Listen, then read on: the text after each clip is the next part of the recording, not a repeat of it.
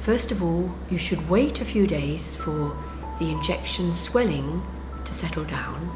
And if you still don't like your lips at the end of that, there is a little enzyme that can be injected into the lips, into the hyaluronate gel, to reverse it. This is an off-license use. It's not exactly comfortable, neither was putting the gel in the first place, but it will completely take away all of the hyaluronate gel, the lip filler that you've had and detest.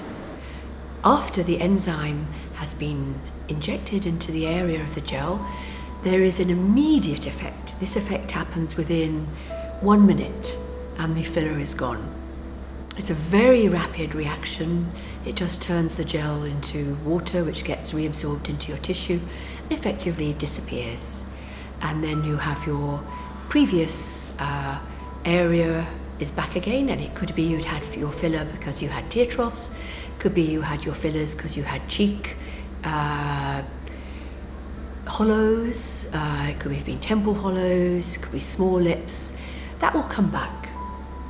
We will try, if you really want, to only reverse some of the filler. It's a bit more difficult. It's always a lot easier to reverse all of the filler.